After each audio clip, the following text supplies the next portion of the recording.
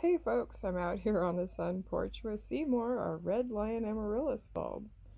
And he's still growing. I'm not seeing a whole lot in the last day or so. But yes, we moved location again. The other one was kind of boring. Anyway, let's see what we got today. Well, yeah, it might be a little bit taller. Still not quite 24 inches, looks like. And our bloom is getting closer to 21, about 20.5 inches. Anyway, this is the Red Lion Amaryllis update for Bloom Watch on the 30th of December. Thanks for watching, folks. Bye for now.